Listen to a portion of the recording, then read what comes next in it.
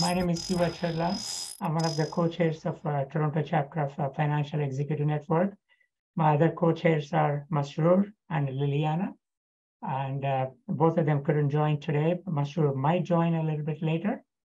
And let me introduce Dr. Tim Jackson, who is the president of Jackson Leadership and a leadership assessment and coaching expert with 17 years of experience.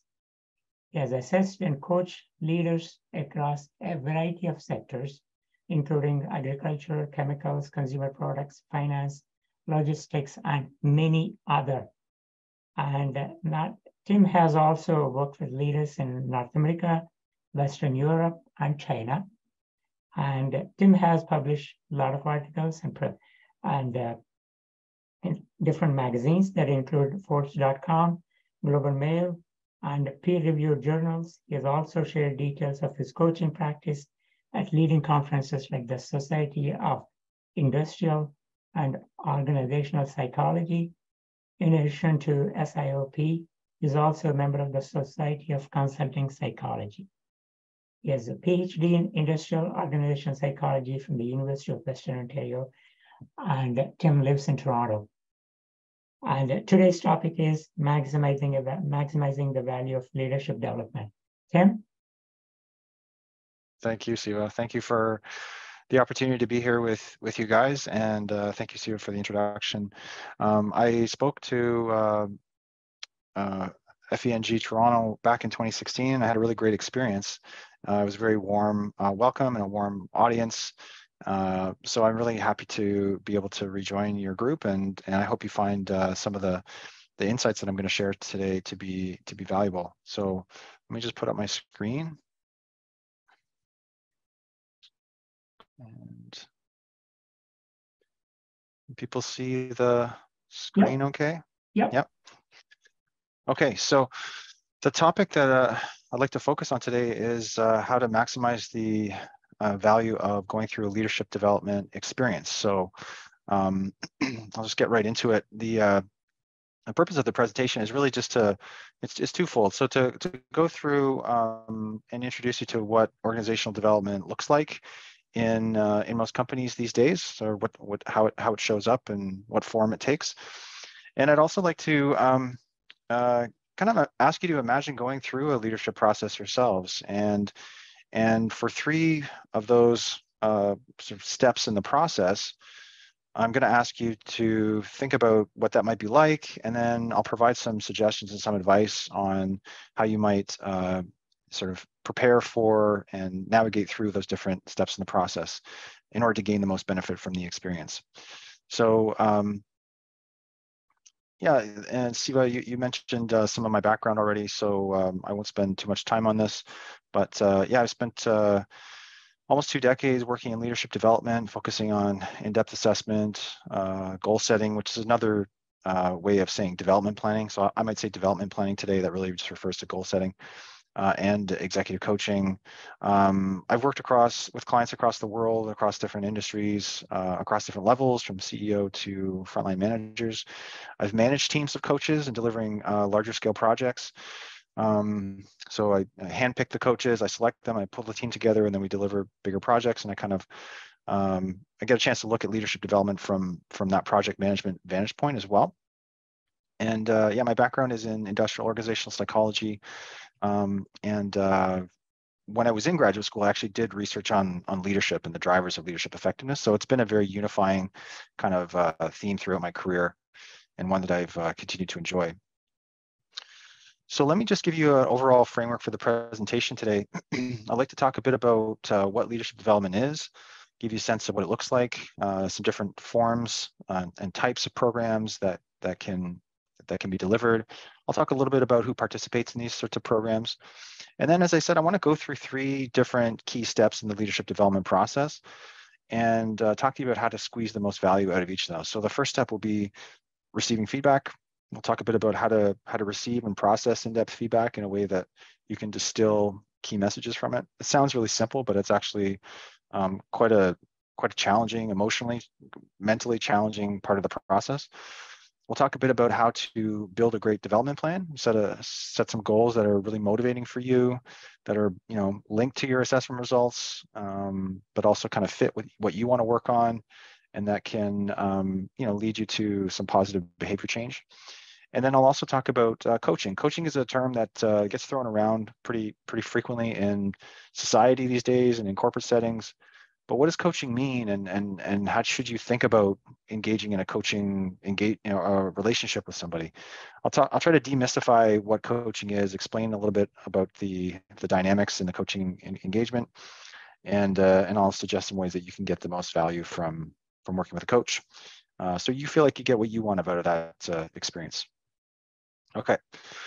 So on the overview part, let me just start by saying that leadership development, not surprisingly, is a set of programs that are used to improve leadership skills, but more specifically, they tend to involve one or more of the following components. So first component is feedback. There's a lot of feedback that's given in leadership programs. That can come in the form of a survey, so doing a 360 survey where you gather feedback from coworkers. It can come from working in groups with people where you're, say, practicing skills, practicing some kind of leadership skill in a simulation type setting, and you're working with a partner, then you have another partner that's kind of like watching you and giving you feedback on how you're expressing the skill. Maybe you're practicing how to be an inspirational communicator or something like that. So feedback is a really important part of these programs. Another important part is teaching concepts related to leadership. So this looks like a typical classroom type setting where you have a facilitator or a professor, coach at the top, front of the class, disseminating information. It tends to be kind of a one-way flow of information, about what the best practices or best principles are in terms of how to be a great leader. Goal setting is another key component of leadership programs. So pretty much any program you're involved with that's focused on leadership training will ask you to take any insights that you gather from the feedback portion, or certain maybe survey data assessment portion. We'll ask you to take any insights you gained from the teaching component, and then we'll encourage you to set some goals based on that. So you can kind of translate that knowledge into application. You can kind of close the knowing doing gap. Like you take that knowledge and kind of put it into practice. Another component is action learning. So action learning is basically a forum for practicing skills. So in a one-on-one coaching type leadership engagement, action learning happens in between the coaching sessions. So you leave the coaching session with a plan of some kind of skill you want to try out or practice, and then you do that in the real world with on the job, and then you come back to the next session. You talk about how it went with your coach, and you kind of debrief. In a group setting, like I said before, sometimes you'll be in a group setting, you'll get divided up into small pods, maybe say a group of 3. 2 people will practice a skill, and 1 person in that pod will observe and then provide feedback on how well you're performing that skill. That's an action learning experience as well. So it's really about applying skills, practicing skills in a real world kind of environment. And the last component is social support. So leadership programs that are focused on coaching deliver social support in the relationship that develops between the coach and the participant. And in group settings, you could be let's say you're in an executive MBA program. You might have a work group that you're doing projects with. You might share kind of leadership war stories with them. You might talk about successes and failures you've had in the realm of leadership. They might give you advice or reactions or feedback. So you can learn some things about leadership that way, and just by gaining some of the social support and through those relationships. Okay, there's different types of leadership programs. So one that I've tended to focus on in my work is the individualized program. And I have a slide subsequent to this one where I'm going to bring up a diagram and show you exactly how that works step by step. But for now, I just wanted to say that this individualized program kind of forms the backbone of this presentation. So the 3 steps in the process that I'm going to focus on giving some suggestions or advice about are really taken from this individualized process. So I just want to make that clear. We talked about the teaching kind of component of leadership programs. So workshops are another format. These are typically used for early career professionals because the cost on a per person basis tends to be a little bit lower. for group training. So typically what will happen is earlier career professionals will go to workshops on like foundational management skills or foundational leadership skills, maybe before they step into their first managerial role or just after. The hybrid version is often used in business schools. And so this, when I say hybrid, I just really mean that these programs take a whole bunch of different learning methods and kind of combine them together. So imagine going through an executive MBA program. There's a teaching component where you're in class and you're learning content and principles. There's maybe facilitated discussions where you have a group facilitator who's not so much teaching, but is just trying to develop a robust conversation between the participants. You might have group work where you're in a pod of other students and you're working on group topics or group projects. And then you also might have an assessment and coaching component. So you may be asked to take a 360, fill out some personality inventories. You may be given a coach. Someone told me recently that at excuse me, at the Queen's School of Business, the executive MBA program, each person gets assigned an individual executive coach, a life coach, and then each team has a team coach. So there's a huge amount of like coaching that goes on in that whole experience. Specialized topics or participants. So the specialized topics refer to leadership programs that are oriented around a specific theme. So think of women in leadership. What are the key topics, issues that come up for women in the workplace as they try to lead effectively? Specialized participants, these are programs that are designed for specific populations. So for example, a pharma company told me recently that they have a separate leadership program for their salespeople, and then they have another separate leadership program for their research and development people, and then their corporate people have an entirely different leadership program. So it's just dividing up the content of the program according to different populations. Finally, networking groups are really like opportunities to kind of get in with a new group of people, build some social capital, build some relationships. But in the process, there's some kind of educational component that involves learning about leadership. So an example of this would be Young Presidents Organization. So this is an organization that has chapters all over the world. If you're a president and you're under a certain age, I'm not sure what the cap is, but assuming you get in, you meet a bunch of other presidents who are kind of at a similar career stage, and you network with them and you build relationships. But you also have opportunities maybe for mentoring from people that are maybe a bit older than you, maybe formal, maybe informal mentoring, formal mentoring. But they also bring in speakers that give talks about leadership topics. There's usually affiliations with educational institutions where experts will come in and talk about leadership. So that's a different approach to leadership.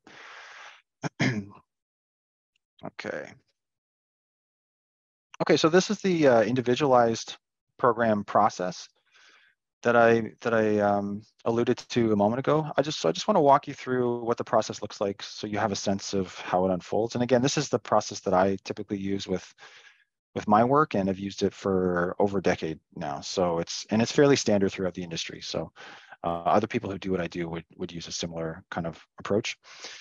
So let me just explain it here step by step. So in the first two steps, I usually combine actually the first two steps into one step. So in the first stage, the introductory and exploratory meeting, this involves walking the participant through basically the steps involved in the process, the logistical sort of flow of steps and milestones, excuse me. And at the same time, having an exploratory discussion where we conduct a background interview. So I asked the participant about how they got to where they are in their career, what kinds of values shape who they are as a professional, how they self-assess their strengths and weaknesses now in advance of getting any kind of feedback from an assessment process. What are they?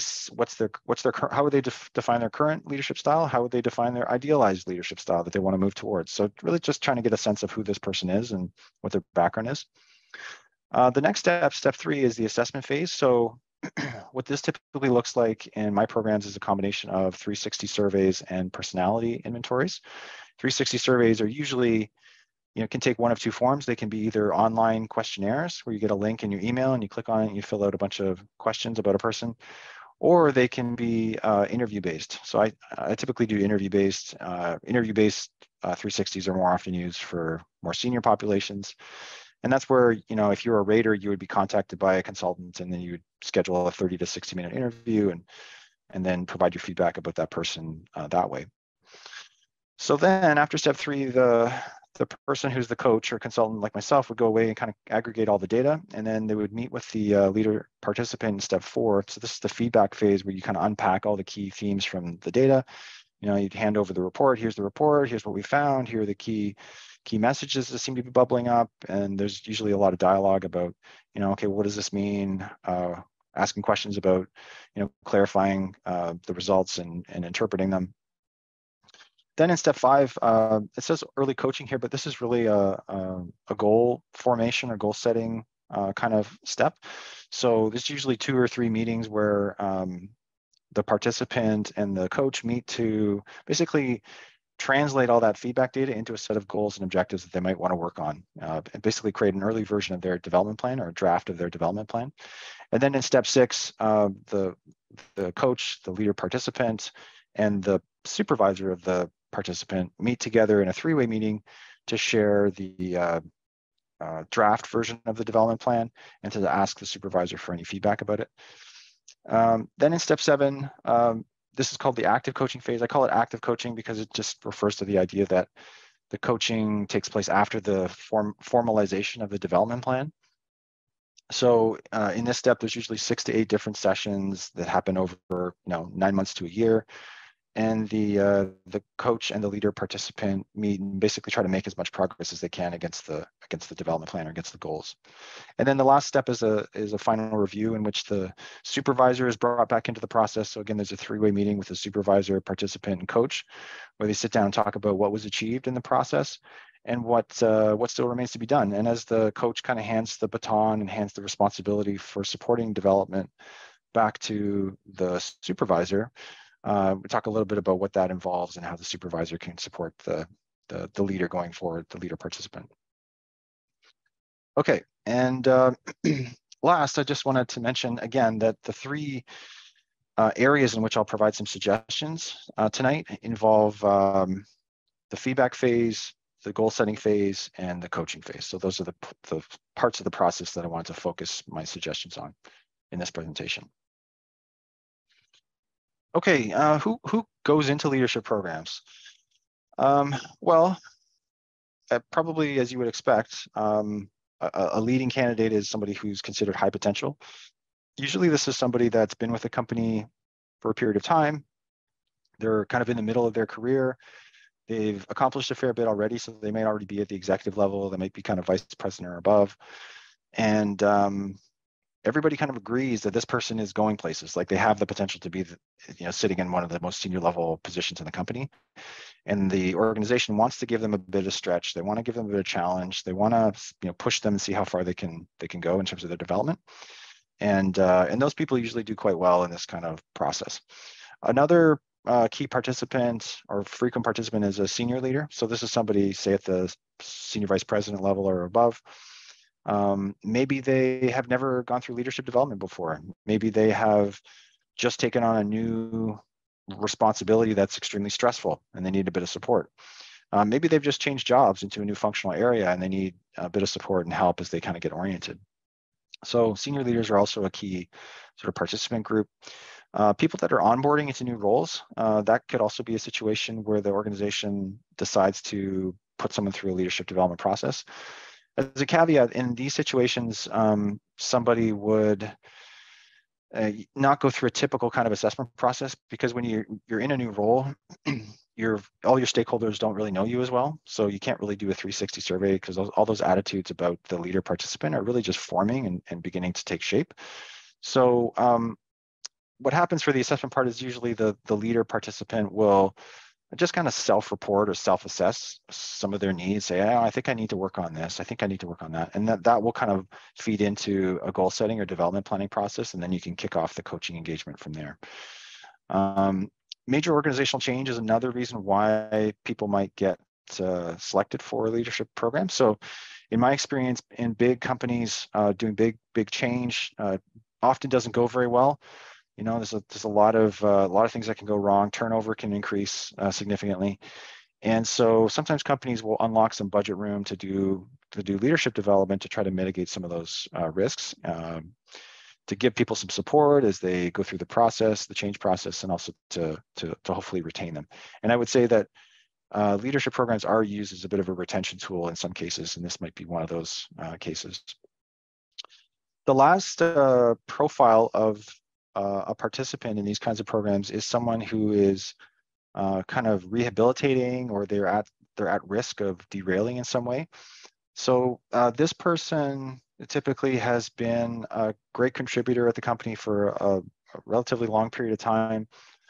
But for some reason, they've reached an inflection point where they just started to experience some challenges. So maybe they started rubbing people the wrong way. Maybe they had some interpersonal difficulties. Maybe they didn't buy into the new strategy, and they didn't get on board with it. They're not on the bus, and they've decided to be a bit independent in their group, and their work group is not working well with other people. I mean, there's many reasons why someone can experience sort of risk factors in their career. But then in those cases, typically they'll get nominated for a leadership program as a way to help them collect and process and think through important feedback messages that the company thinks that they need to hear in order for them to improve their performance. So sometimes the company gives them those messages in advance, and sometimes not. It's like I could get hired to help deliver those messages in what's perceived to be a fairly fair, just, high integrity kind of process. So that's another case. And so hopefully they hear that message or those messages, they process it, and they build some constructive goals to kind of address those risk areas.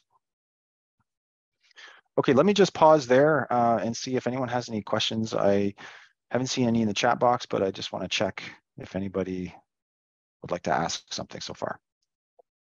Tim, normally how long is the process from start to the end? Yeah, that kind of depends on the level of urgency the participant has. But for me, it's I would say 9 months is pretty typical. It could drag on though if people they get pulled into other things and other priorities. But 6 months would be fast. But different programs have different levels of intensity. And that diagram I showed you with the chevrons, that could be expanded or contracted like an accordion. So it can be elongated or it can be condensed. And so the structure of the program also has some influence on how long it takes. Thank you. Yeah, welcome.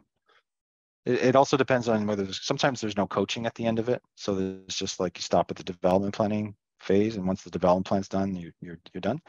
If there's coaching, it can take longer. And sometimes clients they only want to do coaching when they feel like it. So they might have 6 sessions or 7 sessions, but they just want to kind of call you when they need it.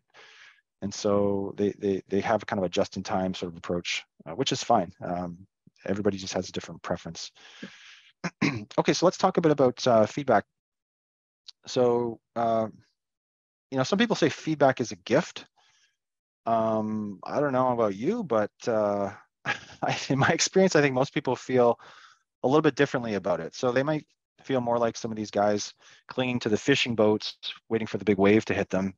So in my experience, getting feedback can be very strenuous, very anxiety provoking. And in fact, I've come to the conclusion that receiving feedback is probably the hardest part of the leadership development process. And I think it's so hard because when people receive feedback, you're really challenging the fundamental assumptions they hold about who they are and how people see them and how everything works at their job. Years ago, I was in Victoria, British Columbia, and I experienced an earthquake for the first time. And I don't know about you, but when you have spent your whole life feeling, assuming that the ground is solid underneath your feet, then all of a sudden it starts to move around and shake around, that's a very destabilizing kind of experience. And I think people that go through receiving in-depth assessment feedback in these kinds of programs are maybe feeling something similar. It's sort of like somebody took their life and they shook it up like a snow globe, and everything just got all mixed up, and they can feel very disoriented. So maybe in part because of that, receiving feedback is a bit of an emotional roller coaster. So the people tend to see the positives as like maybe more positive than they expected. Oh, I didn't know that people thought I was that great. But they may also see the negatives as more critical, or they may take any small, minor criticism, and they may kind of believe that it's stronger than it actually is, or maybe stronger than I would interpret it as a external kind of observer.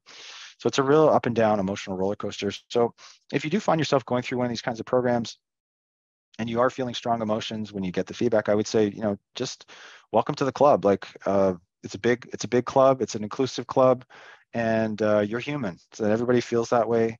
And one thing I suggest is that people just go through their feedback multiple times, and that really tends to help kind of settle emotions. I had a professor in university once in an English literature class who said, when you read through a novel and the second or third time, it's amazing what you can pick up on that you didn't see, the first time through. And I think the exact same thing is true for feedback. You can, when you read through it multiple times, your emotions start to settle, and then eventually you process the information in a totally different way, and you can pick up new things and new insights that can be very helpful. And you really start to think about it in ways that involve like action planning and, okay, what am I going to do with this? At this early stage of feedback, I often remind participants that the feedback receiver, or the participant themselves, they have a lot of agency in the process, even though it feels like the wave is coming at them and they're they're going to be hit by this feedback and they're kind of a victim to it. I tell them that they actually have more agency than they may realize. So they get to decide. Well, first of all, in the programs that I run, I only send the report to them. I don't send it to anybody else at the company. So they decide if they want to share it with other people or not. They get to decide what goals they write for themselves. They get to decide what types of conversations they have with their coach when they get to the coaching process. So they really are in the driver's seat, even though they might feel like this feedback is hitting them and impacting them, and they feel a little bit out of control. Another thing I say to people is that the data isn't perfect, but it's still very useful. And so what I mean by that is, and sorry guys about my my camera, hopefully it'll come back into focus here. But I say that going through this process, I sort of see my role as one where I'm trying to hold up a mirror to the clients, and the mirror is kind of like the feedback. So I want the client to be able to see themselves in the mirror as clearly as possible. And I sort of see my job is to polish this mirror as much as I can and to make it as crystal clear of an image that's coming back to them as possible. But I'm doing that, and I'm also realizing that no matter how much I polish that mirror, there's always going to be some blemishes on it. There's always going to be some spots and some imperfections. And that's because there's always going to be some error associated with the assessment results. So, there's only so many people we can interview. There's only so many questions we can ask. There's only so much time that we have for each interview. Each rater has a imperfect memory of events involving you that they're drawing from. The feedback is just a snapshot in time. And, maybe if the organization is going through some stressful events, some of that bias will filter into your feedback and affect the kinds of messages you receive. So I want people to recognize that the data is imperfect and it's flawed, and it's not the truth. It's not chiseled on stone tablets on top of Mount Sinai. But at the same time, it's a pretty good working representation of how people see you on the job and how they see your leadership skills. So let's acknowledge the imperfection, and let's also take the good parts of it and use that going forward to kind of launch the coaching process. Okay. Oops. The other way that I think about feedback is it's kind of like you're trying to close the gap between intention and impact. So we all have intentions that underlie our behaviors at work. But sometimes our intentions don't come through to other people, and the kind of impact our behavior has on people is different than what we originally intended. So there's a gap between our intentions and our impact. And what feedback is trying to do is it's really trying to close that gap and bring those two things, the intention and the impact, as close together as possible. And we understand that no matter how hard we try, we're never going to fully close that gap. Like, we'll go through the feedback process and we'll squeeze that gap together, and then naturally over time it'll creep wider again. It'll creep wider. But hopefully we learn some skills, like asking feedback for feedback on regular occasions. Maybe we'll go through another leadership process in a couple of years, and we'll try to squeeze that gap tighter and smaller once again. But that's part of what we're trying to do when we get feedback, is really align our intentions with the kind of impact it has on other people. Another thing I say to people is that sorting and depersonalizing and then acting on feedback is really what we're practicing when we get feedback, and it's an enduring, extremely valuable skill that you use until the day that you retire. So really what we want to do is we want to be able to just efficiently look through the feedback. Okay, what's useful, what's not here. depersonalize and distance ourselves from it so we don't have a strong emotional reaction to it. And then take the stuff that we think is valuable and just like throw the rest of it away, like throw the rest to the side of the road, and then just forget about it, move on with our lives, right? And that kind of like healthy, depersonalized way of using feedback, I think is extremely valuable. I think it's an executive level skill. I think it's an important leadership skill. It's not something that I advertise in terms of why people should go through these programs, but it's something that that definitely people get a chance to practice, and I think is a really, really valuable part of this process. Okay, last thing I'll say is just that it doesn't matter so much what your feedback says or where you start from. It matters where you go with it, or where you finish, so to speak. So I don't really care what people's feedback says. If it's positive, it's negative, it doesn't really matter to me. What matters to me is what people think about their feedback, and therefore what it implies about what they want to do about that feedback. So the content of the feedback doesn't really matter. What it says doesn't really matter. It just matters what people do with it. So it's great to try to adopt that future focus and that action focus when you're getting ready to think about setting some goals based on your feedback. Okay. Okay, let's talk about goal setting. I'd like you to introduce you to Carl Russell, who is pictured here sitting on what looks like an I-beam on the 88th floor of the Empire State Building construction site. This photo was taken in September 1930. Laurie, I don't know if you've been to the Empire State Building recently, but is it like 88 floors tall? I think it's more than 88 floors. I think it's like 101, but oh yeah, Okay. it's amazing. I didn't realize it was that. I mean, I thought the World Trade Centers were, I knew they had 100 floors, but I didn't know the Empire State was that high. Anyway, and I realized this was just like taken like a week before. I just realized it was taken like a week before my father was born in 1930. So it's safety protocols were not what they were. Were different back then than what they are now. So there's some great old historical photos of the building site. But the reason why I want to use that in the presentation was because I think of development planning. I think of goal setting as kind of like a scaffolding. It's like a scaffolding. It's like a semi-structure, a mini structure, something that gives a basic structure to the leadership development process and helps to set up the action taking or the coaching phase of the leadership program. So something you just constantly go back to the development plan, use it as a reference point. You don't have to talk about it in your coaching sessions, but you can always go back to it and say, okay, well, what did you want to work on again, and are we achieving those goals? Like, are we moving in the right direction on those goals?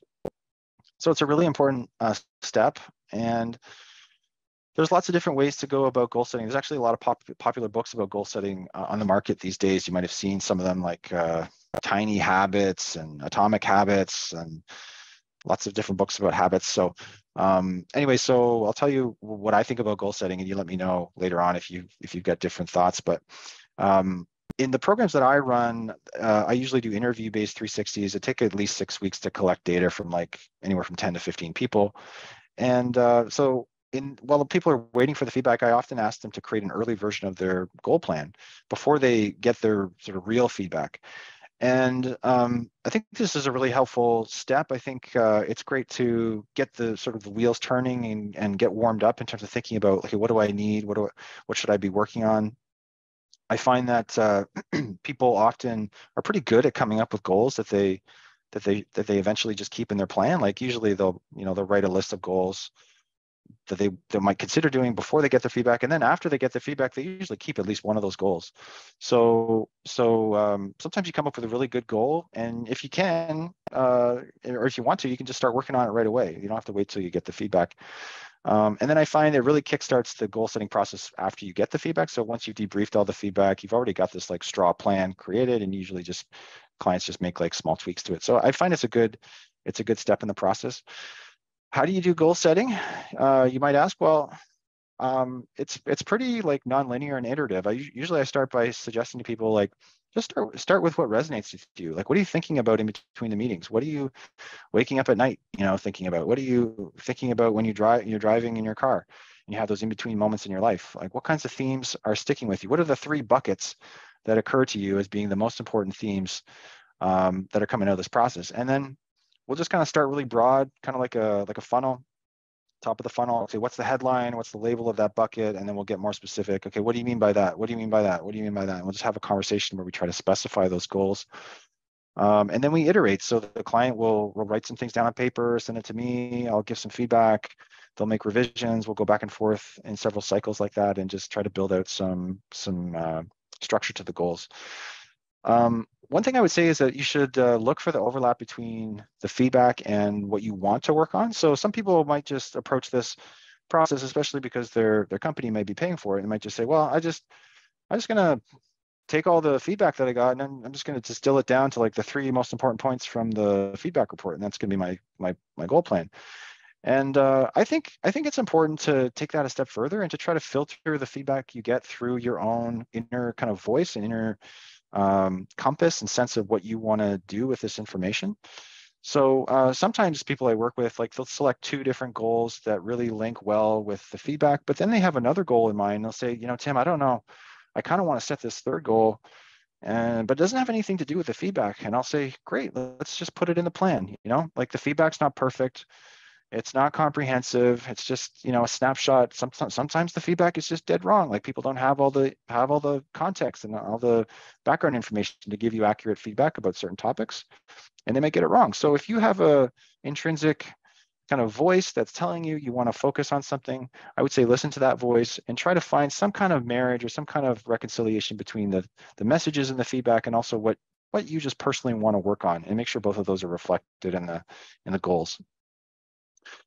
Okay, balance challenge with attainability. So leaders and executives are busy people, and one thing I constantly worry about is helping them through a process like this and then overloading them with even more goals. Like, here's the 200th goal that you need to be you need to be working on in your life and in your career, and having it be a demotivational kind of exercise. So the takeaway for me here is that we know that challenge is good. We know that difficult goals tend to produce better results, but they need to be placed in context with all the other goals the leader is working on. So my takeaway is, leaders should set goals that are as challenging as possible while still believing that they're attainable. So how challenging can you set the goals while still making sure that you feel a sense of like optimism that you can get there, you can get to the finish line.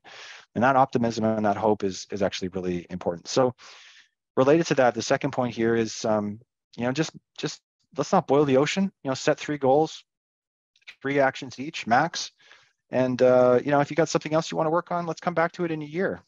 Put it in the file drawer and pull it out. Set a calendar reminder to pull it out in a year, and then see what you want to do with it at that point. But let's focus on the most important priorities. Also, I would suggest to think about actions in broader ways. So sometimes we think about actions when we're goal setting in terms of like, oh, this is like an action I need to take once, almost like an item on my to-do list, and I tick it off, and once it's done, it's done. But there's actually all kinds of different actions you can set for yourself. You can take learning actions, takes actions to learn something new, to take a course, to learn a new skill. You can set an action related to practicing a skill, regardless of how well you might perform that skill, but just to do the skill, just to get some time, accumulated actually just doing the skill and getting familiar with the skill. Excuse me. You could set an action to routinize something, so create a recurring routine in your life. So every Tuesday at 9 a.m., I'm going to sit down and I'm going to do some strategic planning, and that's going to be my strategic planning time. You could set an action related to producing a certain kind of response in a certain kind of situation. So these are usually written as if-then statements. So if situation X happens, then I'm going to respond with Y. So it's a very situation-specific kind of response.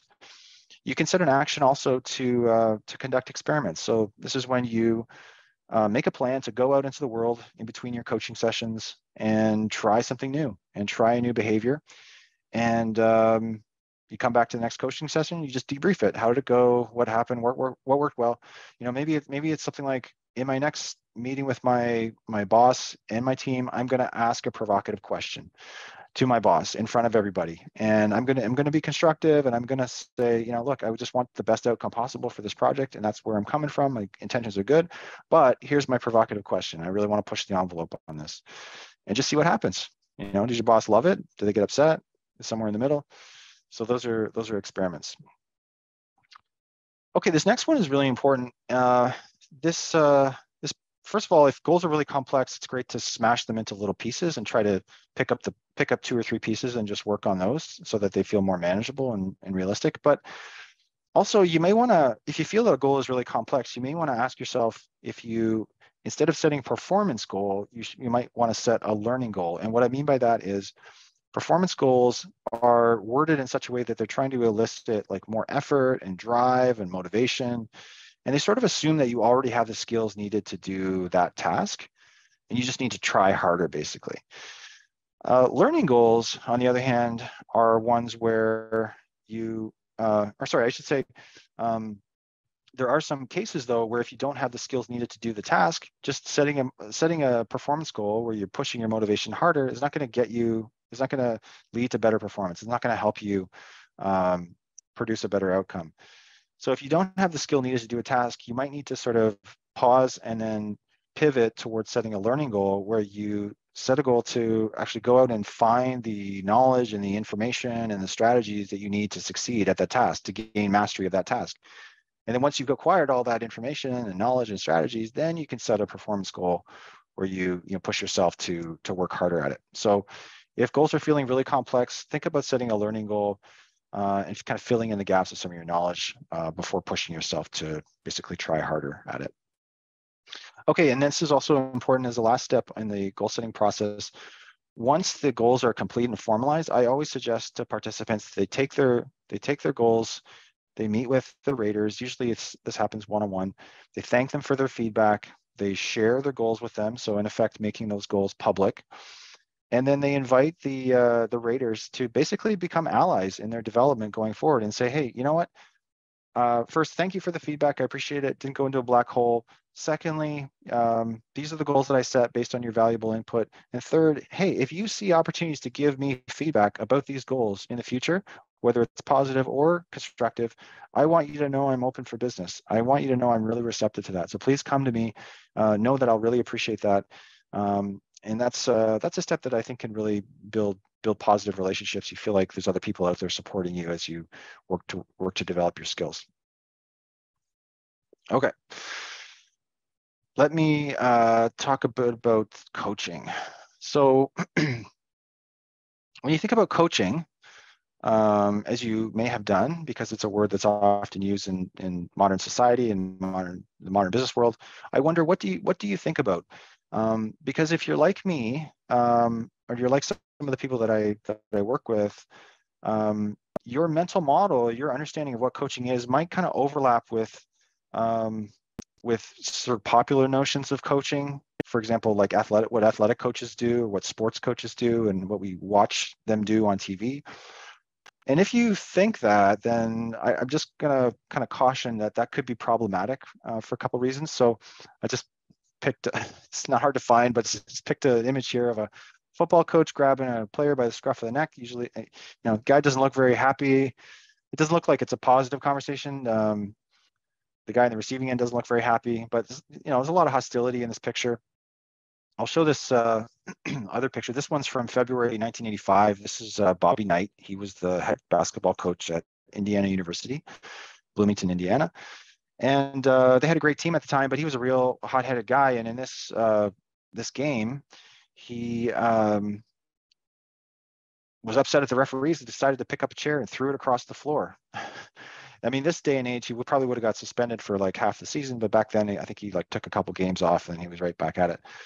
But anyway, my point is that these colloquial notions of coaching, I think, can be problematic in terms of understanding how coaching operates in a leadership development context. So they sort of assume that like a power imbalance, right? Like sports coaches tell the athlete what to do and what the plays are and where to go.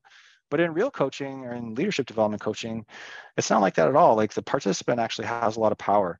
The participant gets to decide what they, like I said, what goals they set for themselves, what they talk about in the coaching discussions. Like they actually have a lot of agency in the process.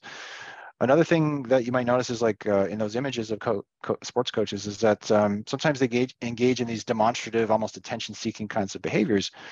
But in leadership coaching, like the last thing I want to do as a coach is like draw the spotlight to myself. I want to keep the spotlight on the participant. I want them thinking about their issues and marinating in some of their challenges, right? So the way I think about coaching is it's much more of a kind of a supportive partnership kind of relationship where you're walking with side by side the person that you're working with, and you're on a long journey, and you're just really trying to support them in that journey and helping them to get to where they want to go. And just like in this picture, there's a vast expanse of different directions in which they could travel, and they have to choose. You need to help them choose where they, what direction they want to travel in, and then you guys kind of go in that direction together. You don't get too far in front of them, right? You're not leading them. You're not the expert. You're not telling them what to do. You're walking side by side with them. So, so I would ask you to just think about the word coach in a slightly different way. People often ask me, well, what's a coaching session like, or what happens in a coaching session? And it's a bit like verbal journaling. So what I mean by that is the participant shares something that's going on in their life, in their world, in their career. The coach is usually listening very carefully, and then they paraphrase back what the person has said. And then as they're paraphrasing that back, the participant, the leader, stands at the side, almost like they're reading their words in a journal, but in this case, it's a verbal, it's a verbal kind of reading or readout. They see and hear their own words at a bit of a distance, and then somewhere in that process, they say, yeah, you know what, Tim, like now that I hear you say that, I can start to see a bit of an order and a bit of a structure into some of what I was saying there, and then that kind of suggests to me like this is the action I should take, and it's like boom, all of a sudden you've got some momentum to take an action. So coaching sessions are very much like that, and that's a bit of the magic of what can happen is people get to stand at the side of their thoughts and just kind of reflect on them, and then intuitively they get insights about how to act. I'll also say that structure is really important in coaching engagements. So we talked about the assessment process, the feedback, the goal setting. All those are structural components of an engagement that feed into the coaching and really support it and create momentum for coaching. Sorry, my camera's a bit off, guys. There's also other structural components like something I call the confidentiality policy, which is a document that I circulate to all the participants at the start of a process. All the participant and all the raters at the start of a process. And it just says like how I plan to take care of the private information that I collect in the data gathering phase, in the assessment phase. So I only send the report to the participant. I don't send it to HR or anybody else. And it also outlines how I plan to keep the coaching conversations private. I don't have offline conversations with the boss where the participant is not involved for the duration of the engagement. Don't get involved in any evaluative discussions about the participants. If up for a promotion, or if God forbid that somebody's thinking of firing them, I don't get involved. This is only a developmental process. So it just gives some structure in terms of like what I will and won't do as a coach, and how I will or won't share information, and how I plan to protect privacy and confidentiality. And paradoxically, that really creates some safety and some freedom for the coach and the leader to have a really open, trusting relationship. Another thing I would say is that leaders should take ownership of the process. So they should feel comfortable coming to the coaching discussion, saying, "This is what I want to talk about. This is where I want the conversation to go."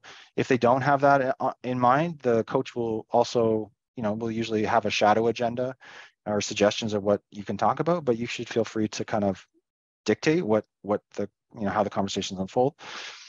I would also say that the alliance, or what I mean here is the relationship between the coach and the participant is everything. It's really, really important. It's highly predictive of how positive the outcomes are at the end of an engagement.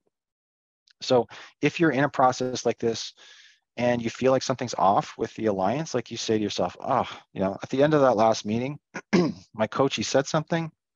And what did he mean by that? Like, I don't know what he meant. Like, is he on my side? Is he not on my side? Like, I feel upset by that and kind of wounded by that. If something like that comes up, you should definitely put it on the table with your coach and ask to talk about it and clarify it. If your coach is skilled, they'll notice that type of thing and they'll address it before you have the chance to, but you should definitely feel empowered to raise that. Then the last point in this slide is just that ambivalence is really normal. So if you get into a coaching engagement and you say to yourself, gosh, there's one one side of me that says, you know, maybe I should change, but maybe there's another side that says, I kind of like the way I'm doing things right now. And it's a real tug of war between those two voices. If you're feeling that way, again, that's really normal. It's a typical part of any change process. And if your coach is skilled, they'll help you kind of work through those different voices and how to resolve some of that ambivalence. Okay, just last thing I'll mention is these are some of the topics that you can discuss in a coaching engagement. Basically, anything related to work, usually personal stuff is not included unless there's a direct relationship with a work topic. You can talk about the development plan. You can talk about roadblocks on your way to developing. You can talk about some of those experiments. You can talk about situational stuff, something that just came up last week. It's not, you know, not in my development plan, but gosh, I'd really love to get your thoughts on this and problem solve with it, Mr. and Mrs. Coach. That's fair game. And then the last bullet here is process discussion. So that just refers to basically talking about the process. How is this working for you? How is it not working for you? You know, how are you finding our working relationship? How are you finding the cadence? Are we taking too much time between sessions or not enough time? You know, those kinds of process discussions can be very, very, very valuable. Okay, I know we're running short on time, but if you do have any questions, I'd love to entertain them and hear, you know, what makes sense to you, what doesn't make sense, or if I'm missing anything.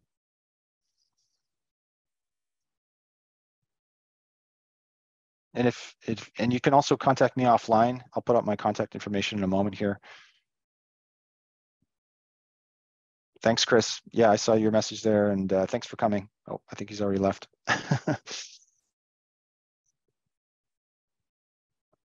Okay. I was just going to say here at the end that if you or anybody you know is interested in leadership development, going through a leadership development program, I'd love to be a resource to you. So please let me know. Also, this presentation is based on 3 articles I wrote for my newsletter. And so you can check out the newsletter at this website. And if you're interested in getting some original articles on leadership topics delivered to your inbox, you can also sign up for the to receive the newsletter. And this is my contact information if you'd like to get a hold of me, excuse me.